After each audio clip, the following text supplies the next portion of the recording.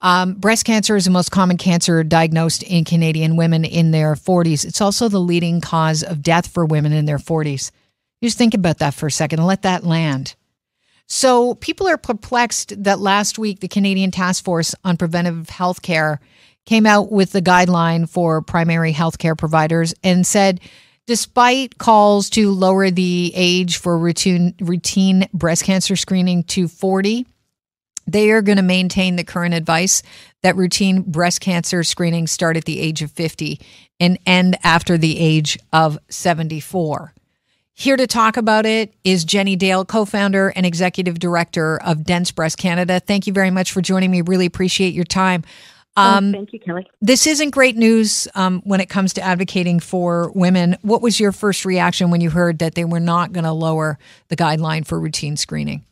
Well, I can't tell you how strongly we feel that these guidelines are harmful, they're dangerous, and they will continue to put Canadian women's lives at risk. So I'm angry, and you'll probably hear that in my voice throughout. That was the first reaction, and it's not just my reaction. It's Canadian breast cancer screening experts, it's the Canadian Cancer Society, and the good news is that it's also the Federal Health Minister, Mark Holland, who is extremely disappointed and concerned about these guidelines and is going to take action. And when he says he's going to take action, what can Mark Holland do when it comes to changing the guidelines or taking action? Because I know that anything that deals with any kind of medical procedures, that's a provincial matter. It is, but these are federal guidelines. It's an independent arm's length body, but it's overseen by the Public Health Agency of Canada, and he ultimately is responsible. Somebody has to take accountability, and he has, multi-step plan on how to address his concerns here. There's going to be external reviews into the science, into the process, and we're going to keep the faith that these guidelines are going to be suspended, and guidelines based on current science will be implemented instead. For people, it's going to take time. There will be a consultation process, and the public is invited to also offer their feedback on it. Jennie, for people listening, can you tell us why the task force decided? Did they give a reason for not lowering the breast cancer screening age to 40? Well, there's many reasons why, but the main one is they feel that the harms outweigh the benefits. And you have to remember, there are no breast cancer screening experts on this panel. These guidelines were made by a kidney doctor, a gastroenterologist, an emergency room doctor, a pediatrician, some family doctors, and some nurse practitioners. Breast cancer experts, not on the panel, breast cancer experts not allowed to vote. They did consult with some, but on the evidence review, they included breast cancer experts that we collaborate with, and we know that their expert input was not heeded. So that's the number one reason. Without experts, they don't have the knowledge. And another major reason is they continue to focus on studies that were from the 60s to the 80s. Wow. And these studies undervalued the benefit of screening, and they're not relevant. The studies, the technology, they're not relevant. 60s to the 80s, what are we using from the 60s to the 80s today? And so as a result, because they're using those outdated studies, they end up overestimating the harms of what they call false positives, what they call overdiagnosis, and underestimating the benefits of the reduction of deaths. And the other reason, which we don't have time to get into very much, but they have an ideology, and they believe that we don't need screening, that we have treatment. And so they don't really believe it. But early detection when it comes to any kind of cancer is key. Absolutely. And when it comes to breast cancer, it's critical because there is no cure for breast cancer. So early detection saves lives. Mm-hmm. And not only that, but it improves the quality of life. So when you have a mammogram, it can pick up cancer 2 to 3 years before cancer can be felt. Once you feel a lump or have another symptom, that's usually stage 2 and above. So you want to catch it. Mammogram can catch it at stage 0, stage 1. That means you have the potential to avoid chemo, mastectomy, all the harsh treatments, surgeries. You can avoid potential lymphedema, and all the trauma, the emotional, the financial, the PTSD, everything by finding it early. So, it's not, there will be some critics that say that finding it early doesn't mean it's not going to come back eventually, and that's true. We've seen that with Olivia Newton-John and others. We're never out of the clear with breast cancer, but I can tell you as a stage 1 survivor that it is a huge difference to not have to go through chemo and face everything that, I could talk to hundreds of women across the country, and the repercussions of a later stage diagnosis are so significant. We just don't hear enough about the suffering that these women are going through. We're talking with Jennie Dale, co-founder and executive director of Dense Breast Canada. And, when you talk about financial repercussions, it's not just for the patient. This is going to save tax dollars, taxpayers, a lot of money, because when you talk about all the things that cancer patients have to go through that are paid for through our medical system, that's a lot of money. There's potential not just to save lives, but to save a lot of money.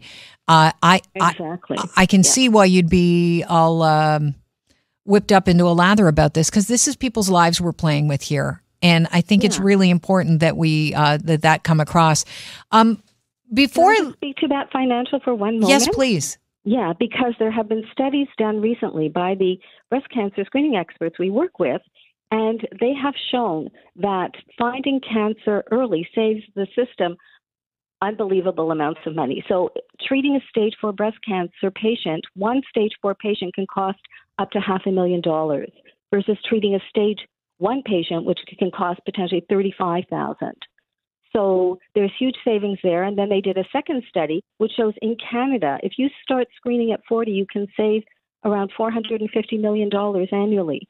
So huge savings. We have an overburdened system, so we can save lives and we can save money. It's a no-brainer. Let me ask you this. The task force said that they refrained from lowering the age for routine screening from 50 to 40. But that women aged 40 to 49 will be eligible for mammograms every 2 to 3 years if they want one, just from a conversation with their healthcare provider. 2.2 million of us do not have a healthcare provider or a doctor. Can you speak to how hard it would be to advocate for yourself at a walk-in clinic that you need a mammogram?